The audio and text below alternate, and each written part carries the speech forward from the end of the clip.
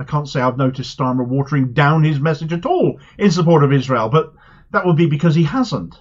This warning, this throwing away potentially of a Labour seat, it's all because there are fears Starmer might go soft.